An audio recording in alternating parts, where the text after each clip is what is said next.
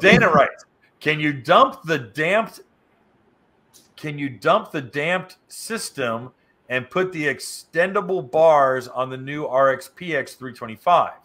Also, will the factory depth finder work on the new 325s? Steering neck is the same steering neck, or the actual coupler is the same as the previous. So if you want the old steering neck, you can put that on. Or you can put the Reval one on. There's no difference. Am I right on that? Yeah, you're right. Okay, that's what I thought. Yeah. So if you want to go back and put the telescoping one, you know, like off the Apex. No, the Apex had the dampener. Yeah.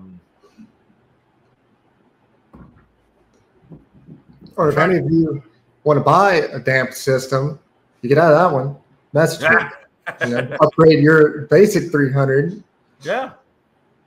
You can upgrade your basic your old 300 and put that one on if you want it. I know Greg hates it. I actually like it, but you know, tomato. I don't think Billy. Have you got a chance to throw your leg over one? No, I haven't. Oh. Yeah. I thought Greg was your friend. Why won't Greg let you out? What was that, Greg? It was Morty Girl? It was Morty Girl, yeah. While the rest of the world was working, me and Billy were out having fun. Yeah. It was so tempting, and I should have. Looking back at it, well, they ended up turning out to be halfway decent. Just timing, man. God. Well, I was out there. That's when I did the speed limiter testing. Yeah. Hey, guys. Thanks for hanging out. This clip was taken from our weekly podcast that we record here every Sunday night at 8 p.m. Eastern Standard Time. If you want to watch the whole video, you can go to the Watercraft Journal's YouTube channel, go to playlists, and then click on live sessions. You're going to see it there.